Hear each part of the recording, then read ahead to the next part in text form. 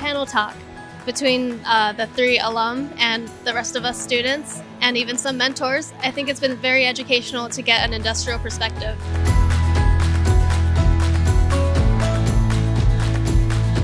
I especially loved seeing case studies of other companies. I loved IDEOs, particularly, seeing how data and design merge.